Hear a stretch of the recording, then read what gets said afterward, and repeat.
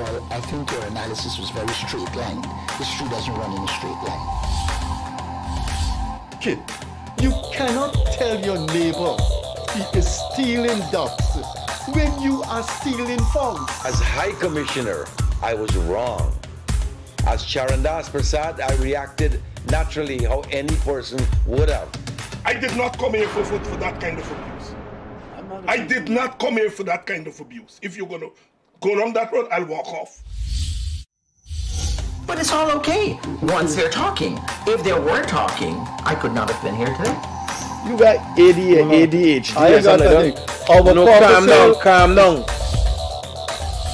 I think I've done enough in terms of taking our team out of trouble from losing. Come on, Lou Taylor. That's good.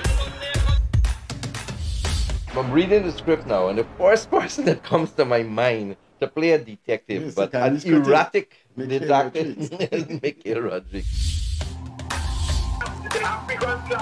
Why an African slap an Indian? Why a man and slap a woman? Look, how you deal with that? You deal with that. We must encourage platforms like this because it brings together different people and allows for discussions to take place in our country on a multiplicity of fundamental issues. Gildarie, you apologizing for something you think I did is wrong. I don't want you to do that, and you should not have done that.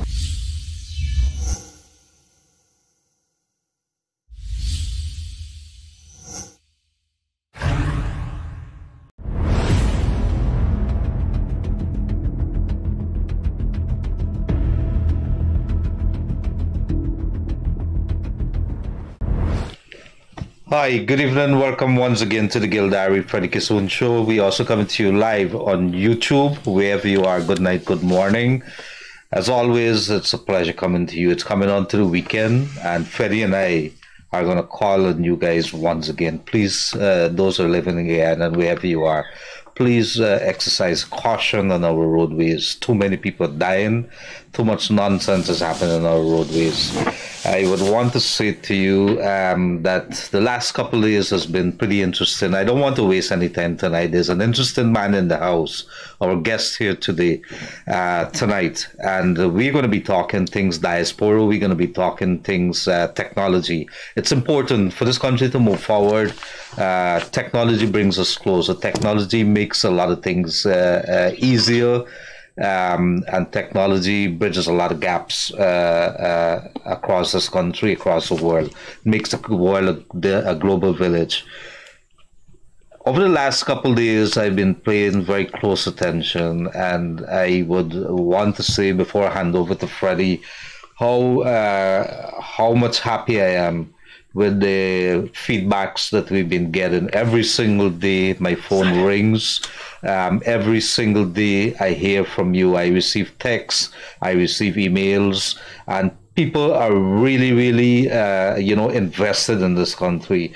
They want to see a better country, and they're taking charge. They're doing what they have to do. So I'm very happy that you guys would have been reaching out to us, making recommendations. But not only that, they have so many problems, so many things that's happening in this country, and it's difficult sometimes for us as talk show analysts and hosts of a forum like this to really listen to everybody. You got to forgive us. Sometimes you can't answer every single one of those WhatsApp messages and the other text messages and the calls that you send, and we still have our business that we attend to on a daily basis. And we've been doing this free. Myself, Freddie Kissoon, and myself traveling every day, three times a week, coming down to the studio to make sure that we give our opinions, to talk with you guys.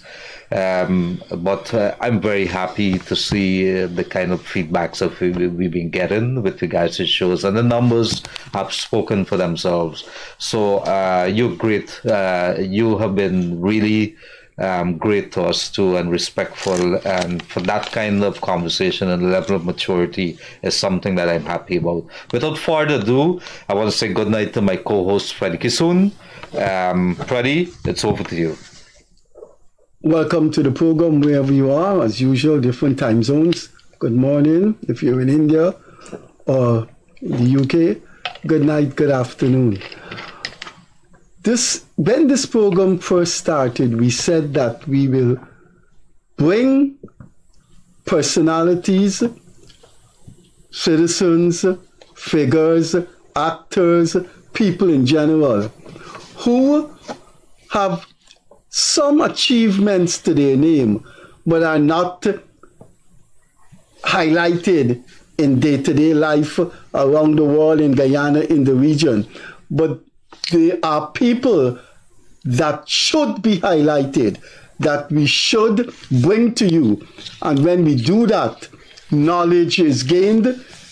You know that there was someone in the 70s who did a tremendous job for Guyana. You will know that there was someone in the 80s. You're too young to know what that person did in the theater, in engineering, in journalism. So we have a guest this evening that you pick up the papers, you go on social media, and you wouldn't know much about his history, but he has a very important history. Now, he straddles different horizons. This evening, we will talk about the diaspora. He's very active in the diaspora. He's what you would call a technology guy. So he'll know about technology, and therefore, the business side to that will come out, how he feels about business prospects in Guyana. But he also has a political side to him, which you perhaps don't know, but which is very interesting. And therefore, when we zoom in on the political side, knowledge is gained because you know about this guy and what he did in politics. So, without further ado, our guest this evening is Salaudeen Nausrudeen. As usual, he comes from a background of business. And so you probably would be interested in a country where business is booming. You're probably interested in what he has to say, seeing that he has a lot of experience in business. But I'm particularly interested in highlighting, for the purpose of our researchers and history, his political angle. So, Salim, thanks for being on this program, and when you leave and come back again, make sure you contact us so we will have you again. Thank you, Freddie. It's a pleasure being here. You know, I've watched you and seen, you know, the impact that you've made on the national conversation in Guyana for the past 20, 30 years. And by no means it has helped to guide us, all Guyanese and myself too, you know. So, and of course I had the pleasure of being a colleague of yours at some times, you know.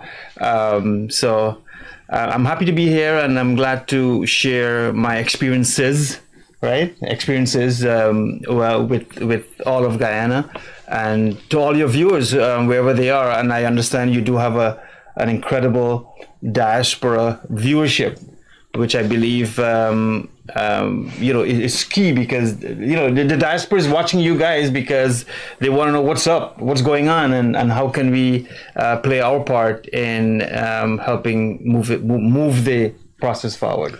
All right, Salim, Gildarie has gone into business the past 2 years, and you guys have a business head.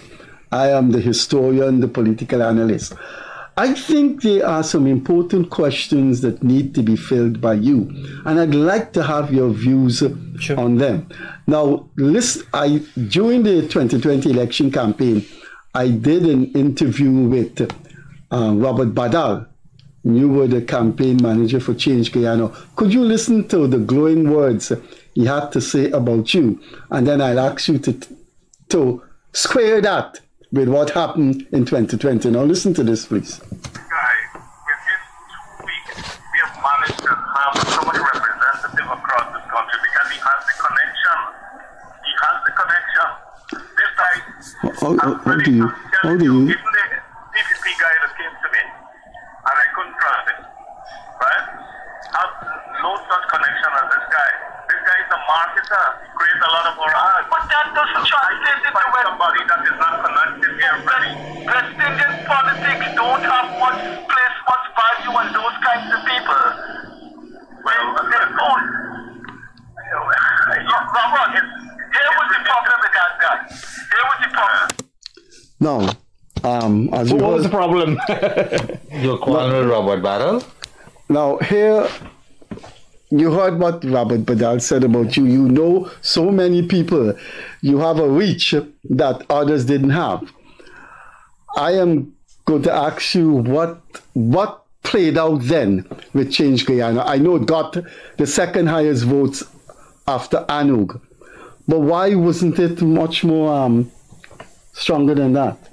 You were the campaign manager, right? And Change Guyana, and I'm so proud that I was part of it at that time, you know, and a lot of my political history, that I've been in Guyana. You know, I grew up in New York City. And from the age of 7, 8, I was in, elementary school, middle school, high school, college, and so on. And throughout my career, I thought, there were so much struggles in the 80s and 90s, you know, Iran, Nicaragua, Afghanistan, and so many other issues that were happening around the world. And I, as a Guyanese, used to attend those events and protests and conferences to discuss these things. And as a Guyanese, I felt, you know what? I don't see them talking about Guyana, and I know Guyana had some issues too. At that time, you know, it was the pre PPP 1992 years when I was in high school, and you know, we heard about dictatorship, and we heard about tyranny, and we heard about oppression in Guyana, and this being banned, and so on. So I took upon myself. From that time, that when I finished my studies in the United States, and by the way, I did advertising and marketing, that was my thing, to come back to Guyana. And I spent 11 years after university in Guyana, working for one of the largest ad agency at that time, Guy Enterprise. I was, you know, running the show at Guy Enterprise. And I mean, significantly, for those who don't know, I was the first person to introduce desktop publishing to Guyana. If you remember, Guy Enterprise was the agency that went to fully computerize with their art department, their video department. Then I was also instrumental in helping Chronicle and other smaller newspapers to get more digital. Then, of course, I went on to Le Parkin as marketing director and so on. But in all of that, that was like my profession, so to speak. But behind the real me was, how do I help to change Guyana, to make it a better place? My motto as a personal guy is that it can be done better. You know, anything can be done better. And in those days, early days, when I came back to Guyana, I was part of many movements that were looking at change in Guyana.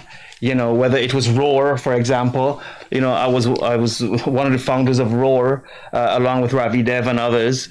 And, you know, and then Change Guyana, of course, I'll come back to your question. You know, Robert Badal at that time was about to launch a political campaign. And he asked a few people, and I was in New York then, and he asked a few people, who can I get who understands Guyana, who understands marketing, who understands branding, who can do messaging, and who can, you know, create a campaign that I can platform my message on.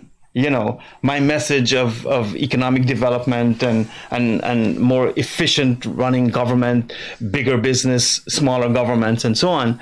And I think he reached out to a few of his colleagues, and they called me up and said, "Hey, Salem, are you interested in going to Guyana for a year to help Robert Badal with his Change Guyana?" Of course, as a person who loves to change things, you know, and make things better.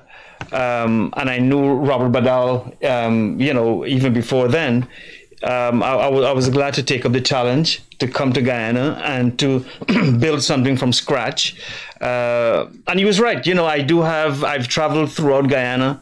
I've lived in many villages across Guyana, and know people. I can get things done. So whether it was finding coordinators or getting the right message and all that kind of stuff, I was able to do that.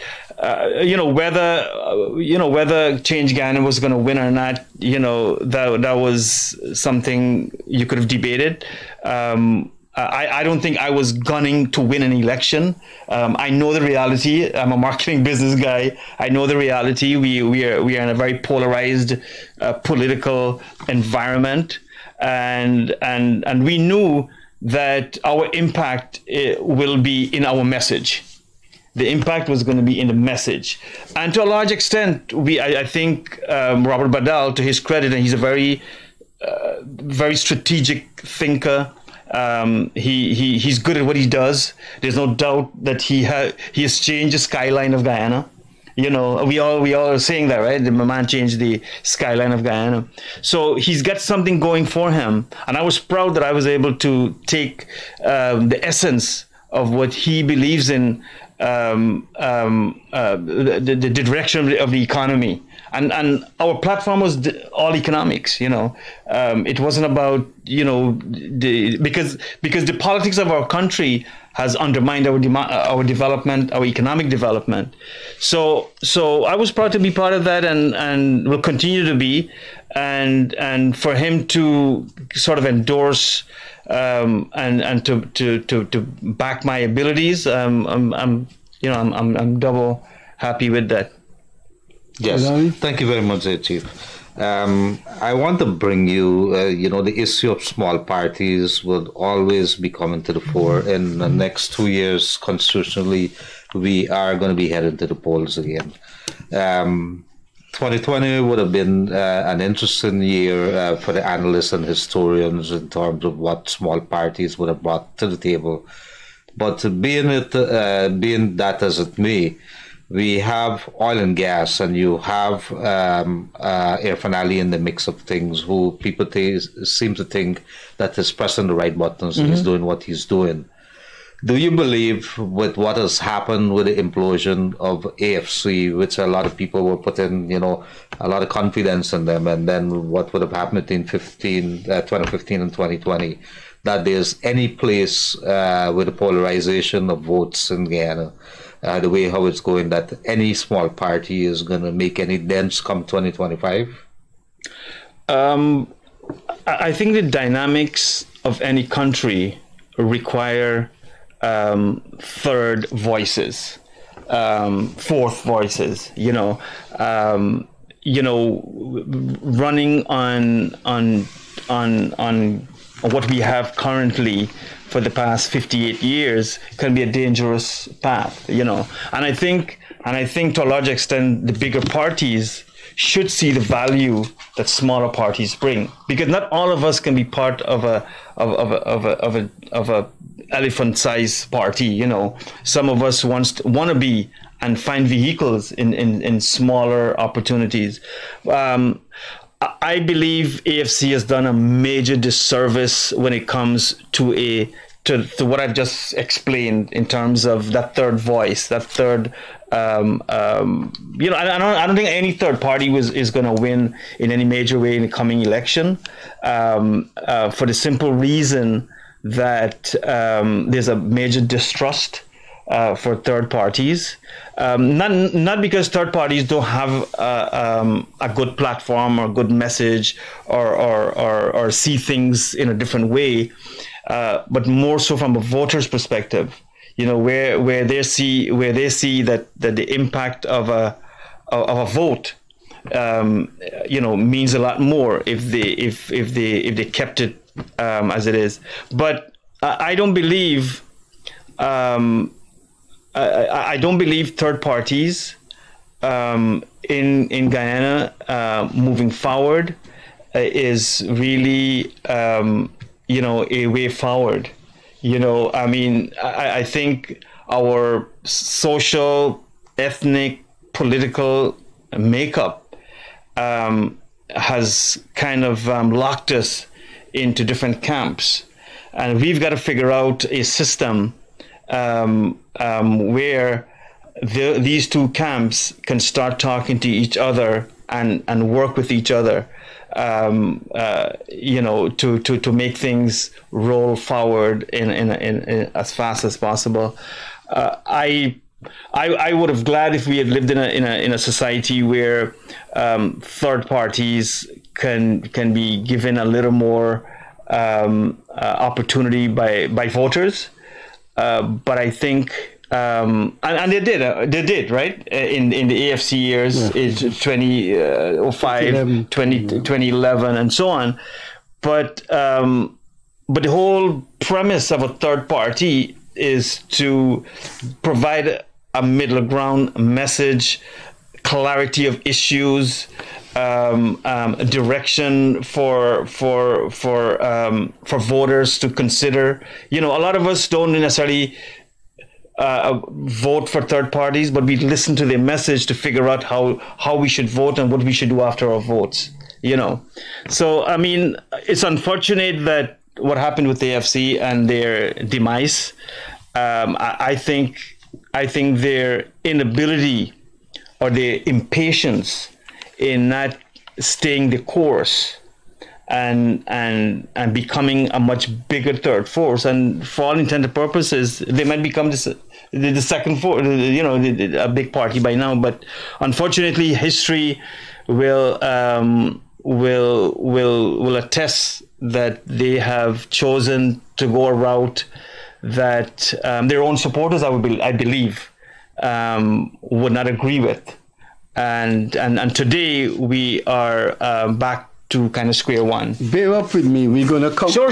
I know you got a lot to say about business, and I know you have an expertise in that, Robert. But that words were quite eulogistic of you. This guy knows people. This guy knows. But bear up with me, because I think the next question, I'm sure the researchers are going to put it in their book that they're writing on Guyana. You were a heavyweight in the 20 election campaign for the AFC. Any election campaign manager is a heavyweight. So one can say that person manages the campaign. Mm-hmm. So you managed the campaign in 2011. Correct. And then you disappeared in 2015. There had to be a reason that I was part of the 2011 campaign. Yes. Sometime we met each other. What caused you? The FC was the new kid in town. It was doing well. Why did you disappear after the 2011 election? Was there an idea? Did there serious differences emerge with you and the AFC leadership? And you said, look, goodbye? Well, that's a very good question, you know, and come back to what Badal said, you know, the man knows what he's doing, and he's a marketing guy and so on. So I am not, just to let you know, I am not an AFC member. I'm not a founder of AFC. When they popped on the political scene, I felt that it was it's a good, you know, a good freshness that for Guyanese politics in 2005 and so on. I followed them, of course, like I followed all other parties and things that are happening in Guyana.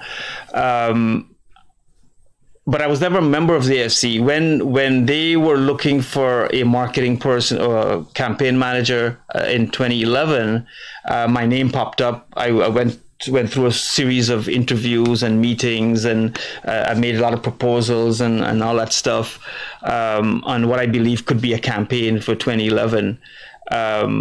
so they hired me. They hired me as a marketing guy. I was never a member, so to speak, and Kemraj and everyone can attest to that. That I came in as a professional to help them to organize and create a structure that can deliver a message and bring the votes, right, and get the votes out, which I did.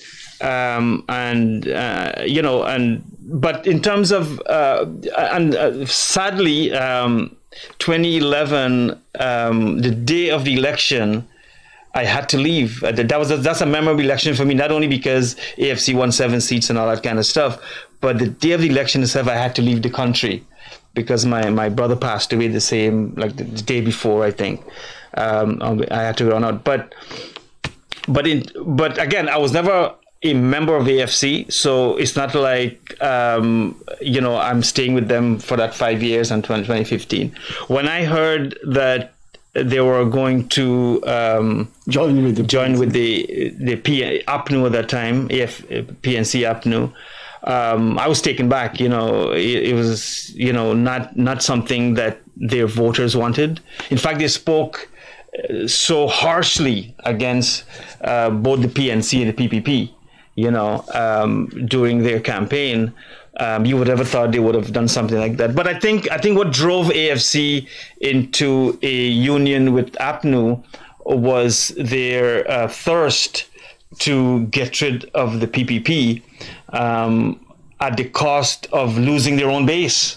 And that's what really happened. And unfortunately, I took on PNC and APNU in just about in my entire Guyanese political career, so to speak, and I don't see myself being comfortable making that decision or working with them. Of course, they never call me back.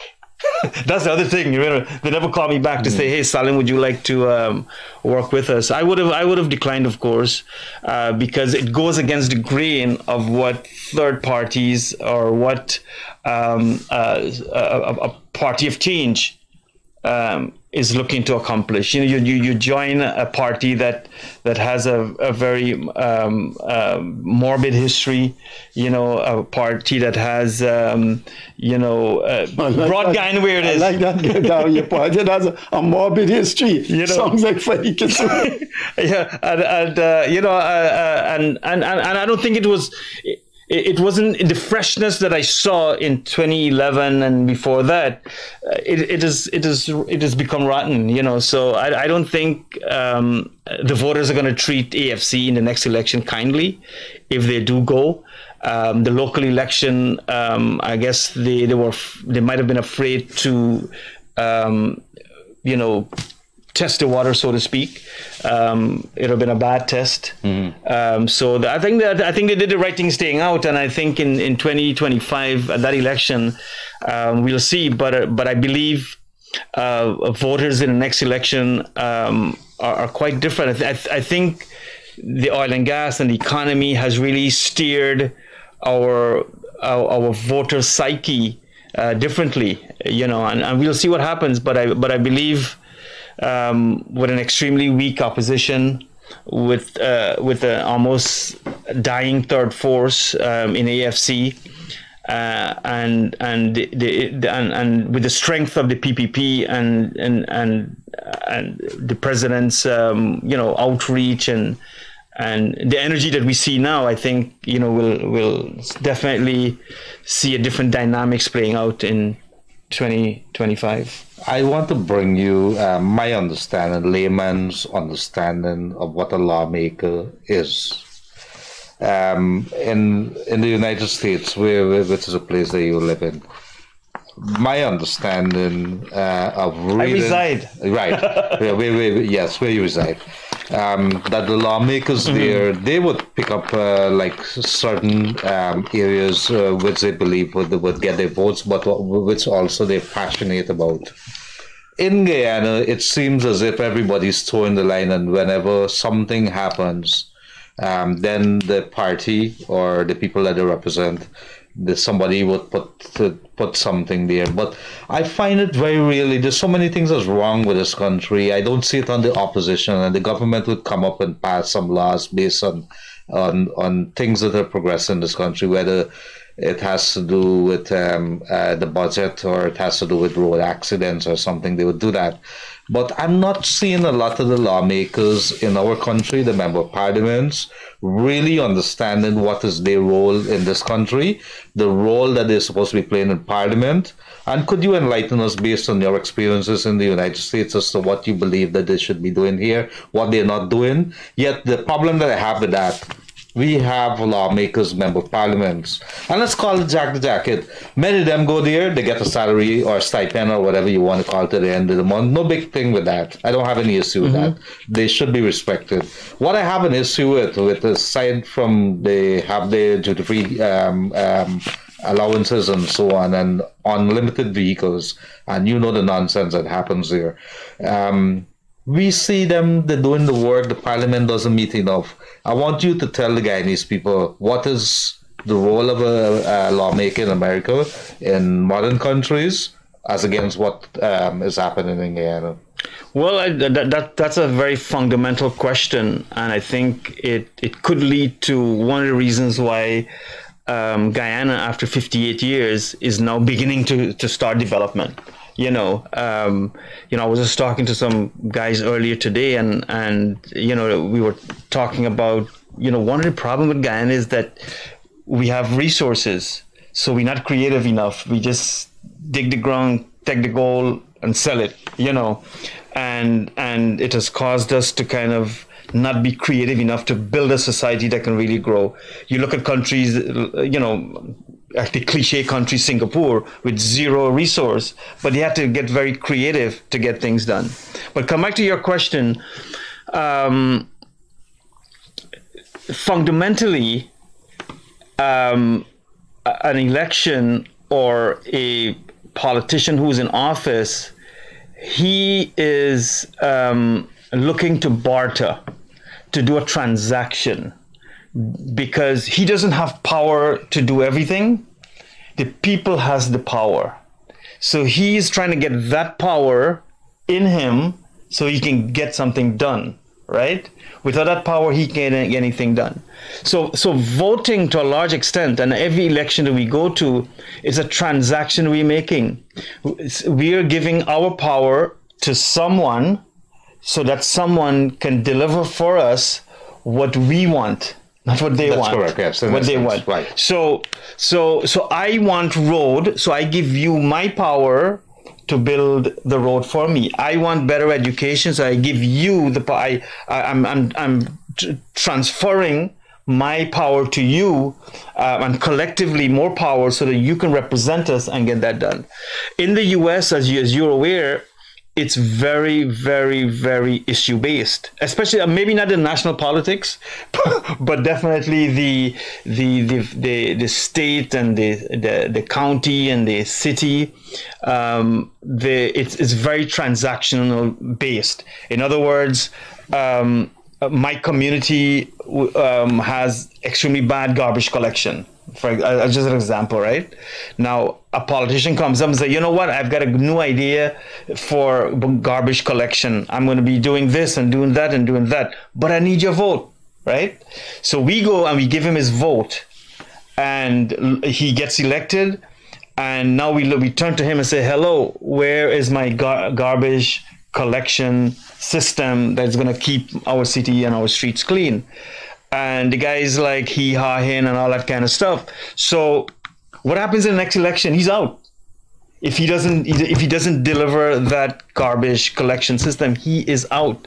What if he does deliver?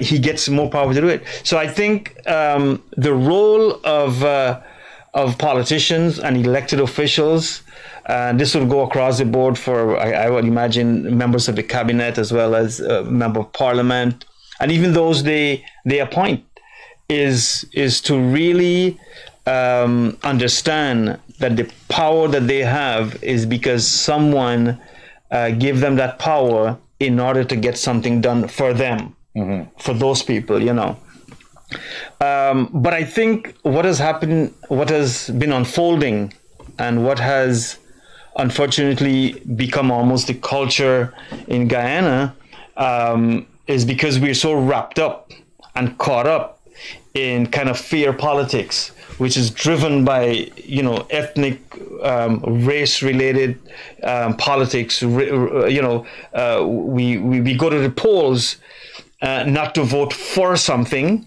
like an American would. I would go and vote for better garbage collection. You know, we go to the polls today to keep someone out. You know, and when you vote for the wrong reason like that to keep someone out, it means that those who came in can do whatever they want.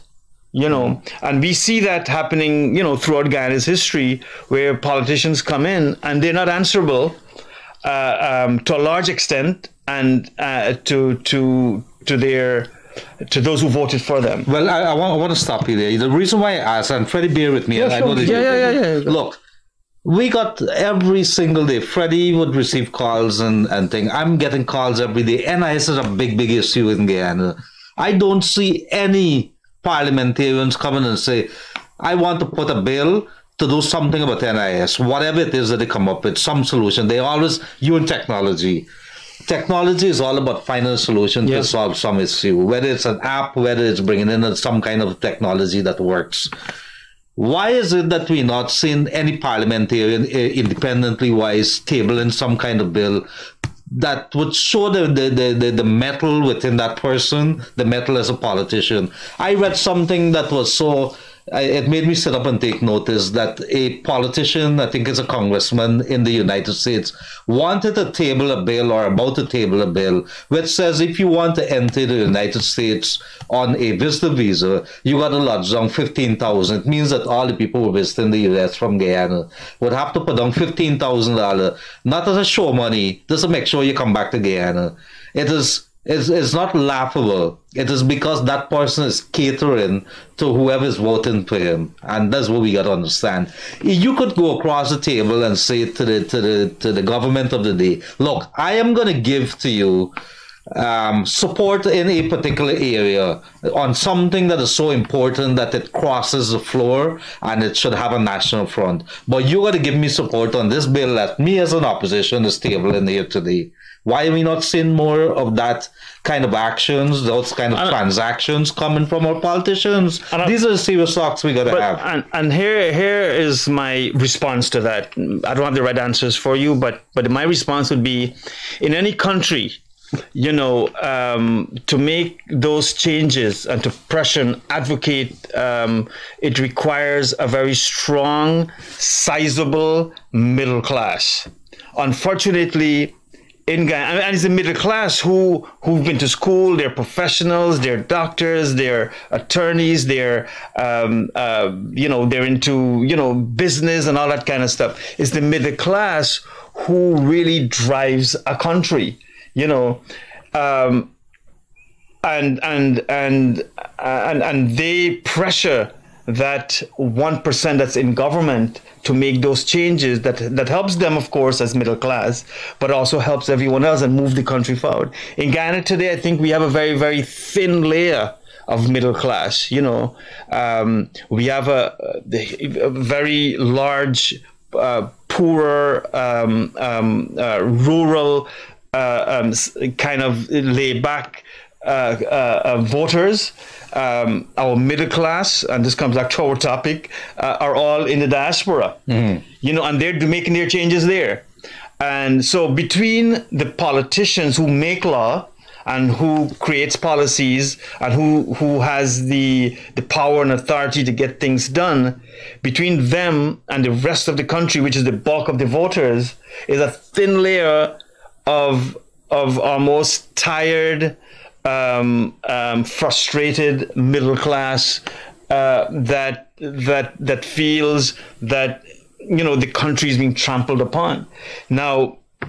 And so that would be my kind of analysis of why I believe things are moving in the right way. We need more voices and more people like yourself and in the media and everywhere else to talk about these things more. I think if you don't talk about them, they don't become a problem. I don't subscribe to your theory of the importance of, well, not importance, the actual emphasis you put on the indispensability of the middle class. That is playing down a huge force of working class people that keep a country going. The farmers, the public servants, the security forces. But I am not going to pursue that. I think the middle class have their, in any country, the middle class have their agenda.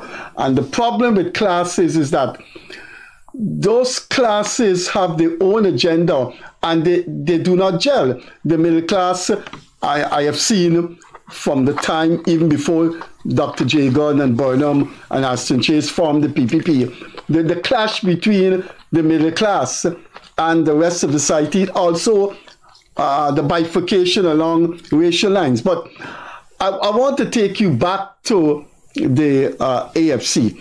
When you were the campaign manager, which is a significant, substantial position, and as the campaign went on, and of course you left because your brother died, did you see signs of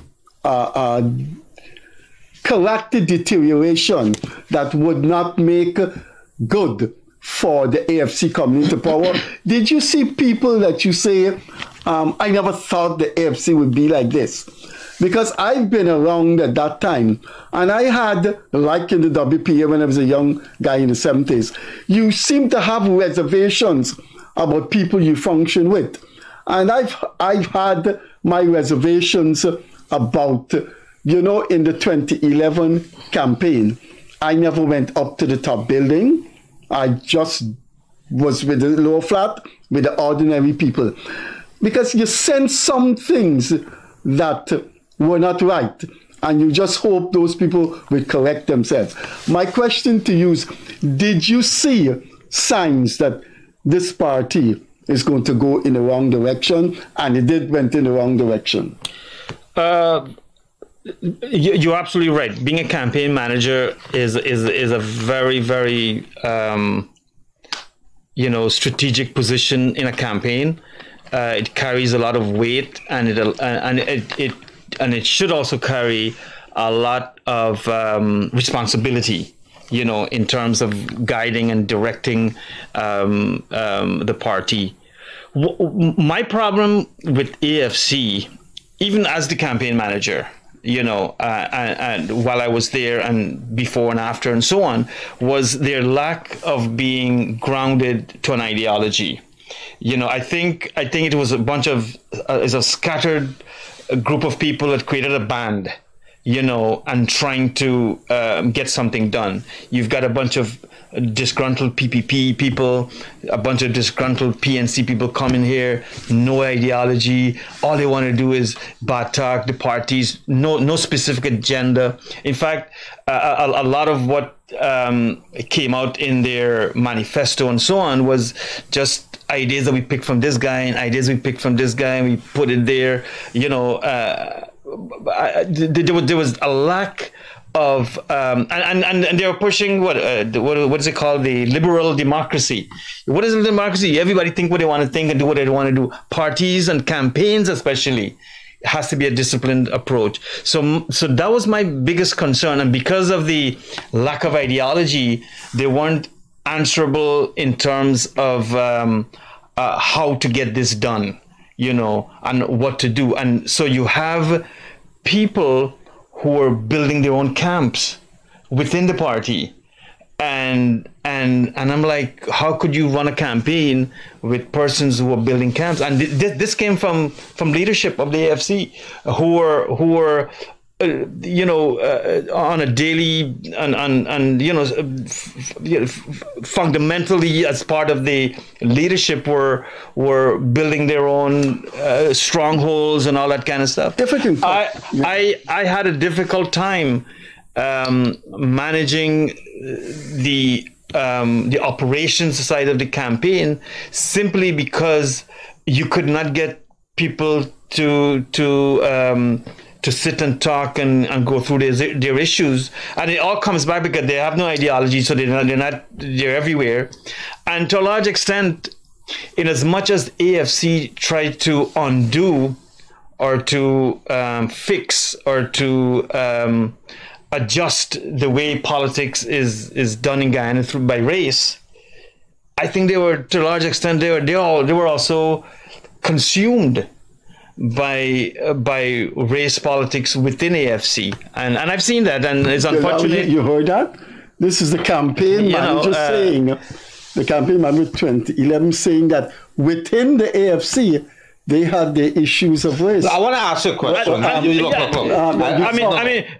that playing out in the because race permeates everything in Guyana, including a cricket team, including sports, including churches, and everything everywhere else. The AFC could not escape that, and there was, this push and tug and all that kind of stuff. But I believe they lacked clarity on why they came together. We will be bringing Indians and blacks together to work to change Guyana and alliance and all that kind of stuff. But they did not, answer the fundamental questions of why we need to bring blacks and Indians on a single platform. One of the questions I say I must ask you when you come here, from the clip that I played, Mr. Badal thinks that Guyana, how to get things done. But when we saw by 2019, when we saw what the AFC had become, really a monstrosity, it had to hurt third parties because people put their hopes in this third party. The two most successful third parties in Guyana was the United Force in 1964, and then in 2011 the AFC got 7 votes. I remember Kema Jamshatan in my presence telling a foreigner, no third party has ever done so good.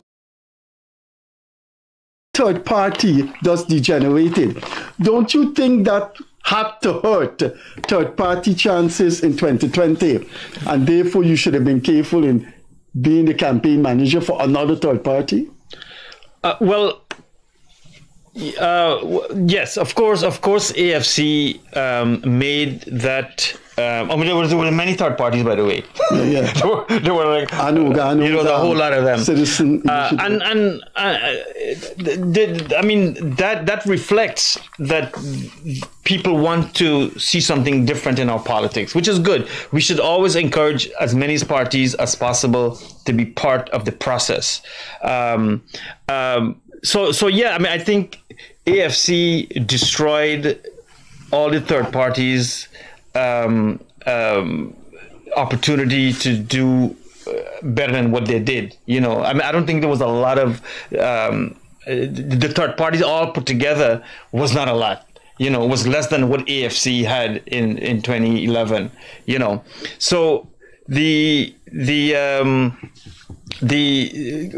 your question is, why you go to another third party? I think what inspired me was the message of Badal. I'm into business. I believe economics should run a country, not politics. I believe politicians should work for the economy and not the economy working for politicians. And I think to a large extent, what Badal represented in his message, I was glad to be part of amplifying that to promote smaller government, bigger private sector, more incentives for economic growth, more investments, and so on. And to a large extent, we can see the message that he and that we promoted in Change Guyana. A lot of it, to a large extent, the current administration, you see them doing just about the same thing, reducing taxes, encouraging more investments and so on. So yes, we knew, and I would assume all third parties knew that they ain't gonna win no damn election, but can we impact the narrative? you know. And to a large extent, I think that's exactly what Badal and Change Guyana was meant to do, is to put some of the key issues on the front burner. But the damage was already done. Oh, of course, from a politics side of it. But I think, see, not every party goes to win. Some parties go to influence the narrative, to influence policy making in the future, to highlight different communities.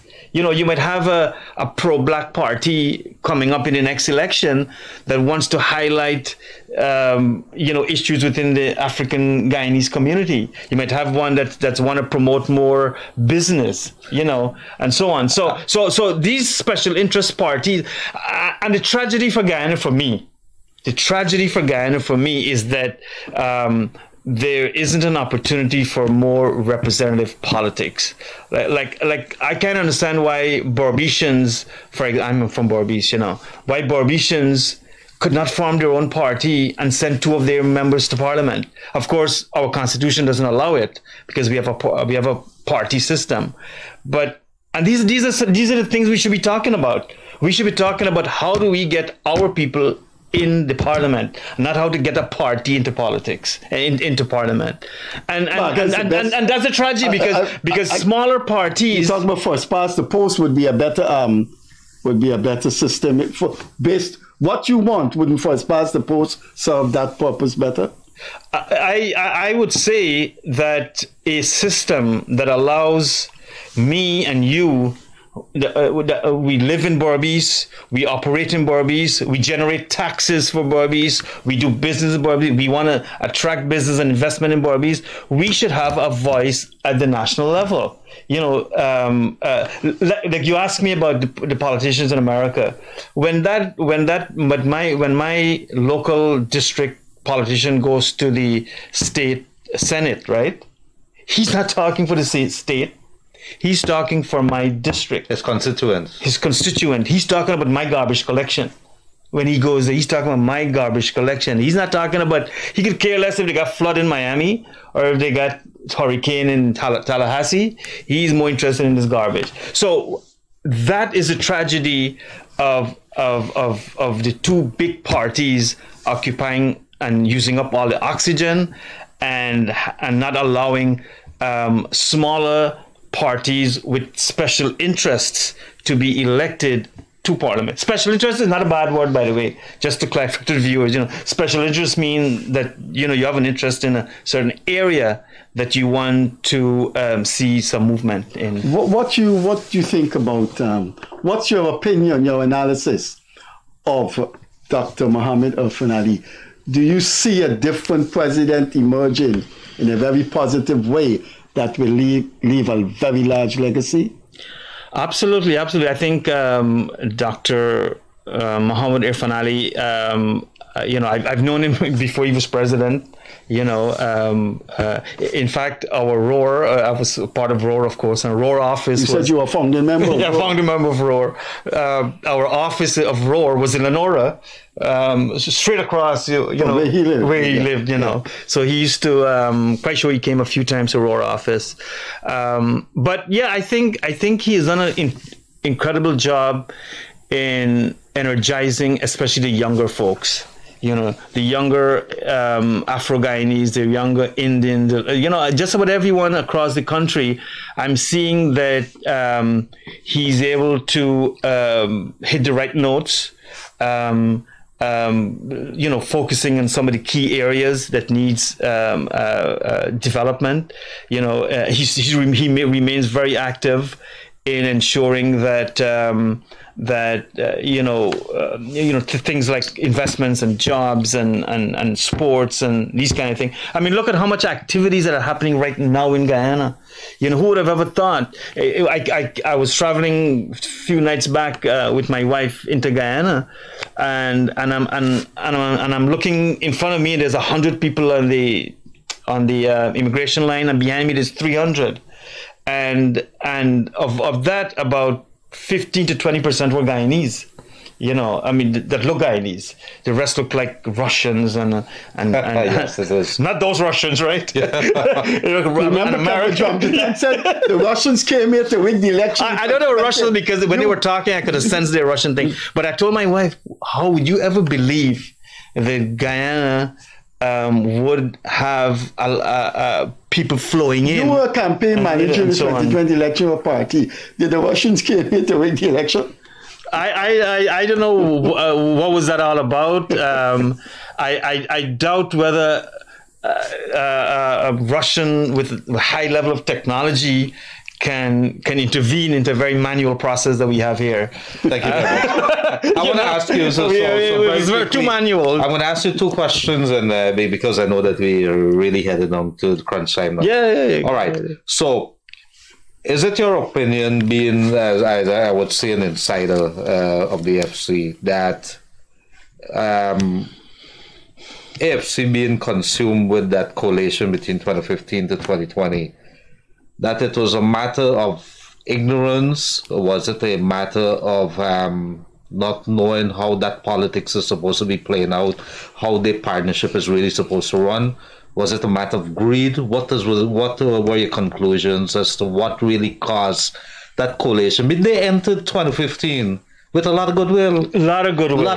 How could you get it wrong within 5 years? That you come and 2020 was a catastrophe for not only the AFC, but it would have been a catastrophe. They predicted it would be a John Deere. But what really was the mindset of the leadership within the AFC? Was it greed? Was it that ignorance, or they didn't know how to play politics with their partner? Love of power. I can't answer your questions. I was not in their circles or in their head. I don't know what they were thinking.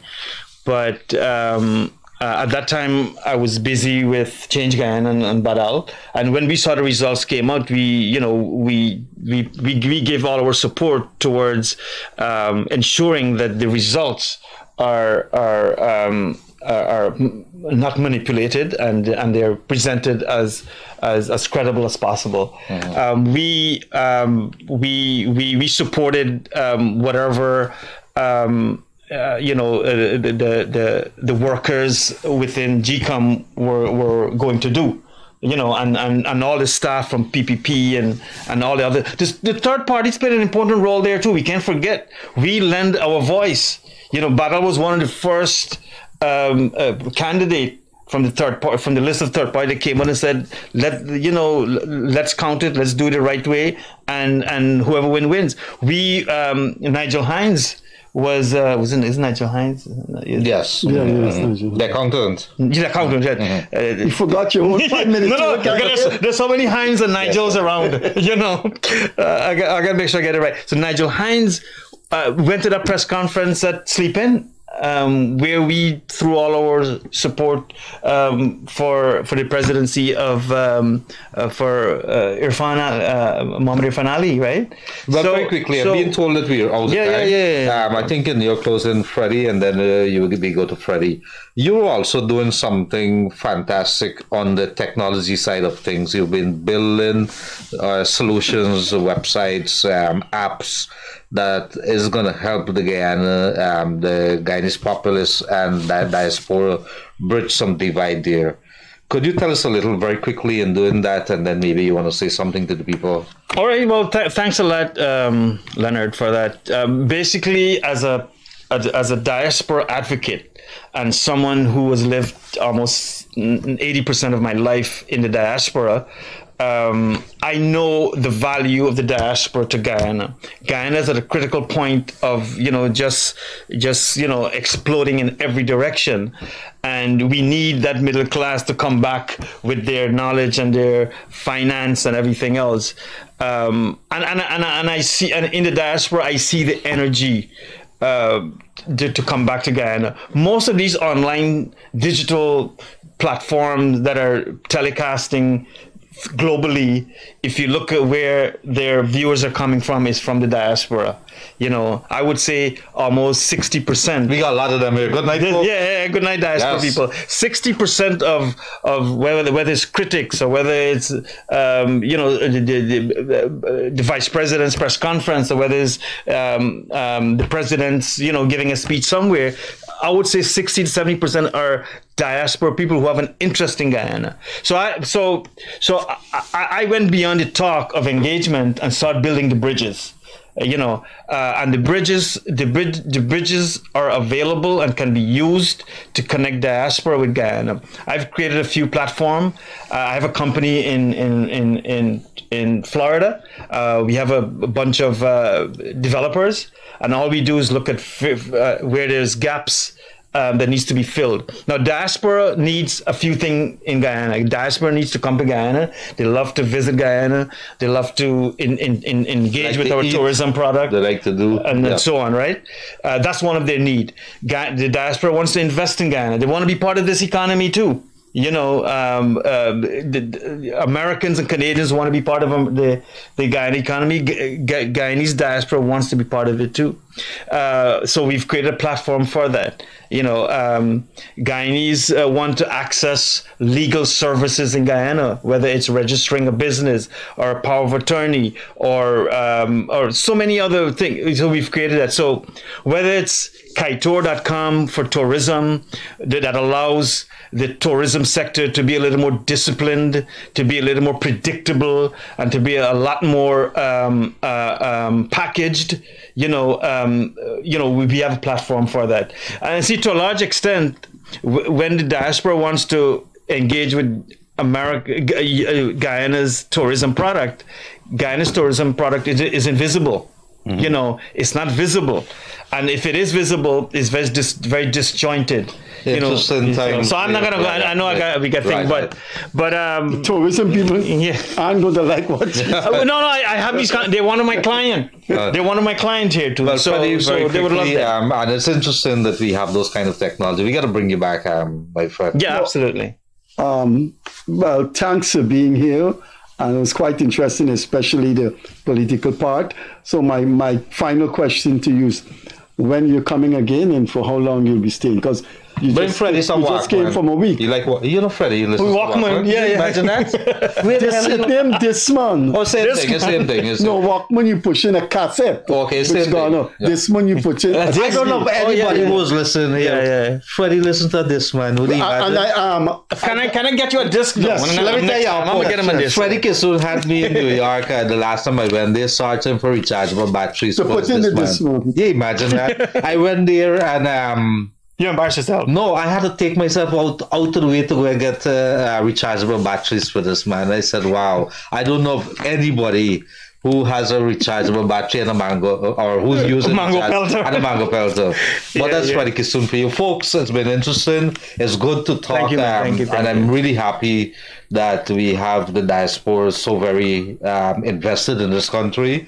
And our guest here tonight has been playing a role in so many ways. It's not wrong. You have your opinions. Absolutely. And you play a role in developing this country. We all agree to disagree. That's one. Two, I said it and I'm very passionate about it. I would like to see our politicians, all sides of the divide, be independent. You have a brain, especially in the opposition side. Many things still needs to be worked out.